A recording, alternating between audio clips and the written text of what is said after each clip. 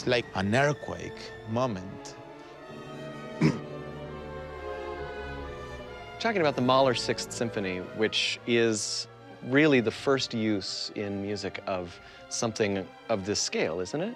Yeah, you know, it's the two most dramatic moments in a very dramatic piece, and it needs to be big. It have to be big. Yeah. Because it's an instrument that normally you don't use, doesn't exist. How do you practice something like that? You don't. It just happens. But you know, you get a good hammer and a good box, and then you just let it rip. It's a very operatic symphony. And you know, there were three hammer moments, and he cut the last one. His daughter died. In the same day, he found that he was sick. His heart. Yeah. And this was the two dramatic things. And then he cut the third because he didn't want to have another one. Have you ever done it with three? Gustavo's thought about it.